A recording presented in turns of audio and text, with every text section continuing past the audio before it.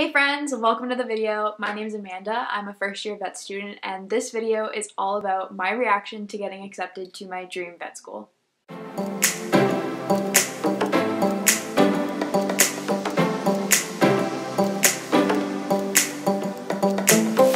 I just had a really exciting anniversary. Pretty much a year ago today, I got an email from OVC and this was my acceptance email into the program. And I'm a very sentimental person. I like looking at pictures. I like looking at videos. So I'm really sad that I didn't document anything from the day that I got accepted into OVC. I would say that that day is probably top 5 on my list of happiest days of my life.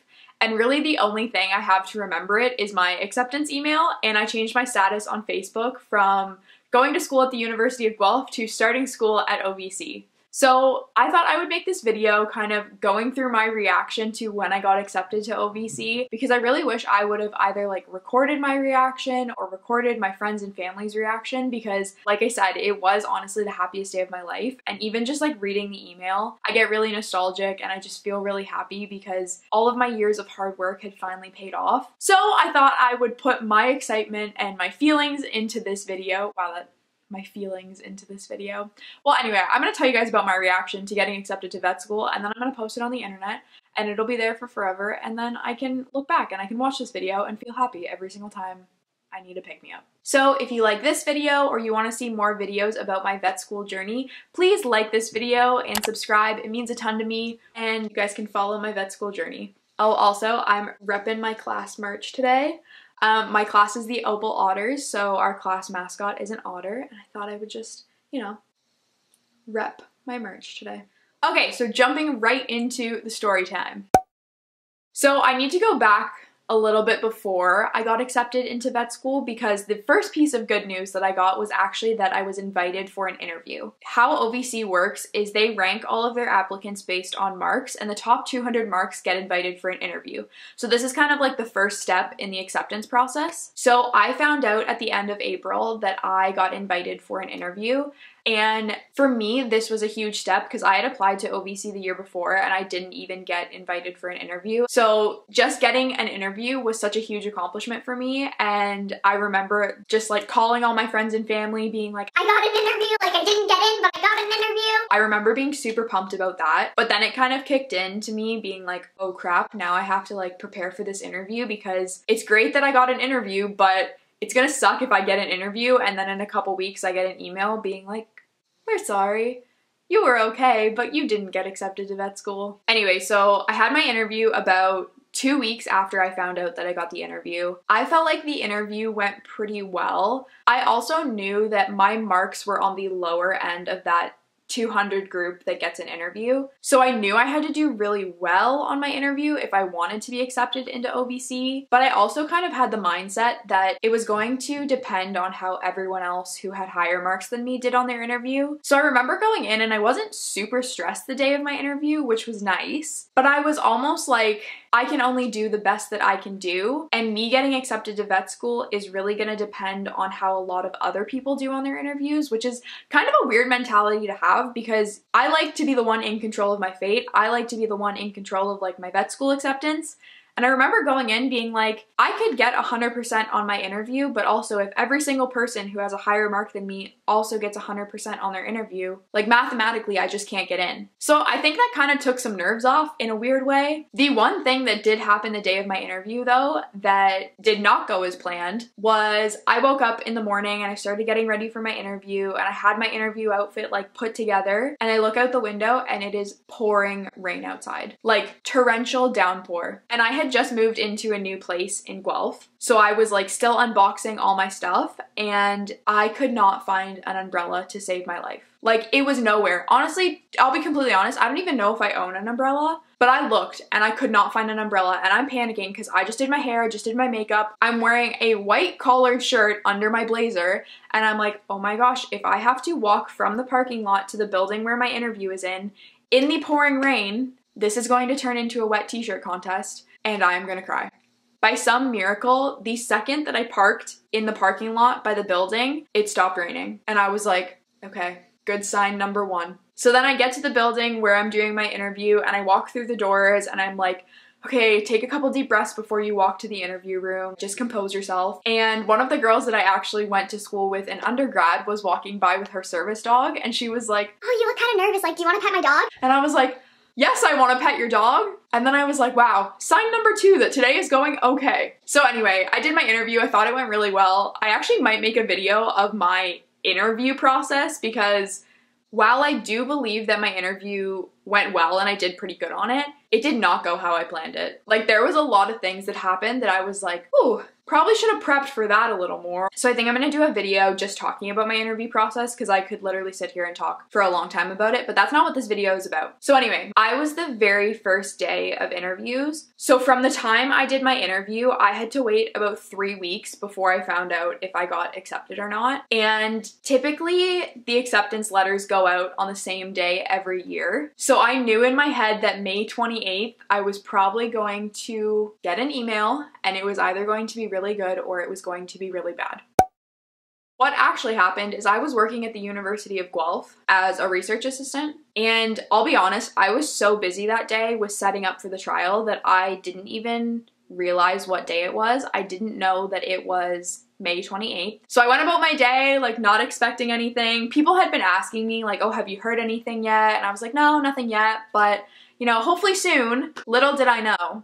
It was the end of the day. I was like packing up my bag, getting ready to go home. And the professor that I was working under, my advisor, came by and she was like, oh, do you want to just show me kind of what you guys did today? And I was like, yeah, sure. I show her all the work that we were doing and I feel like a buzz in my pocket. So I didn't really think much of it. I'm like still talking to her and then I get another buzz like right away. And I'm not a very popular person. Like, I don't tend to get a lot of emails at one time. When I felt that second buzz in my pocket, I was like, I think that's what I think it is. Little bit of backstory. If I didn't get into vet school, I wasn't sure what my plan was going to be for the year after. I had already graduated from my undergrad degree, so I wasn't sure if I was going to go back to school and do a master's program or if I was going to take a year off and just work for the year if I didn't get in. So the prof that I was working under for research, she had told me that if I didn't get into vet school, I was welcome to come do a master's with her. So anyway, that's the backstory. Going back to the acceptance story. I click the most recent email and I see that it's from OVC, and it's literally a 1-line email saying, you got this mark on your interview. And I'm like, okay, that's good, I think. Like, that's a pretty good mark. What does this mean? Like, did I get in?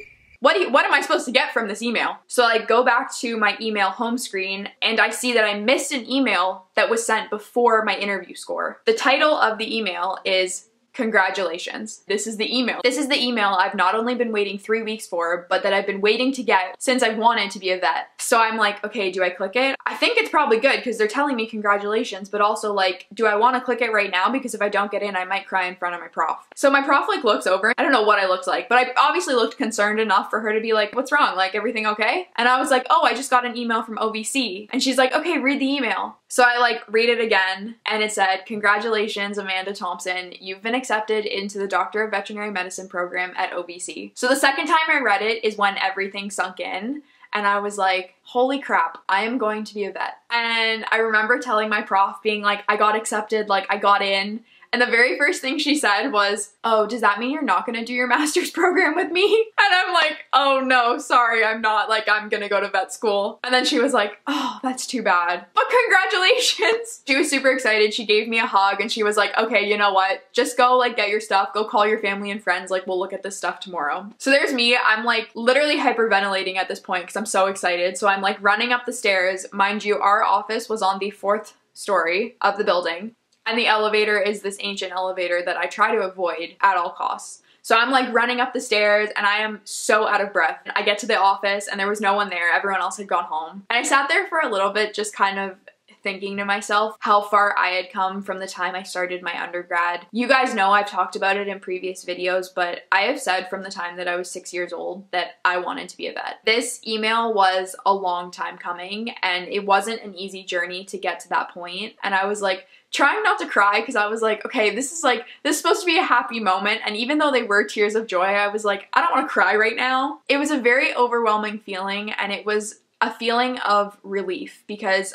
I had stressed about what I was gonna do if I didn't get into vet school because I did not have a plan B. Being a vet is the only thing I've ever wanted to do, and to get that email, to get that confirmation to say you're accepted, like you're into the program, this is the first step in you becoming a vet. I can't even explain the feeling to you. I kind of get emotional talking about it right now, just because it wasn't easy. I struggled a lot in undergrad with my marks in first and second year. I applied to vet school in my third year and I got flat out rejected, like didn't even get an interview. So reading that email a year later to see how far I had come from first year, not even from first year, but like all the way back from high school, like telling my profs in grade 9 that I was gonna be a vet, to sitting in an office reading the email that was pretty much the start to my 4-year journey to becoming a vet, is the most surreal experience I think I'll ever have. And to this day, like that moment opening that email, like I said, is top 5 best days of my life, hands down.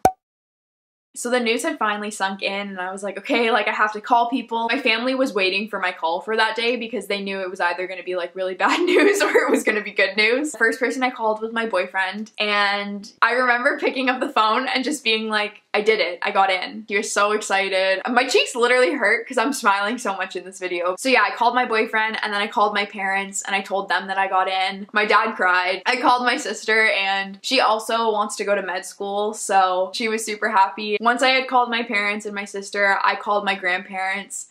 And my grandpa picks up the phone and I was like, hey Pop, I just wanted to let you know that I got accepted into vet school. And his reaction, I think to this day, is still probably my favorite reaction. And he goes, well, yeah, I knew you would.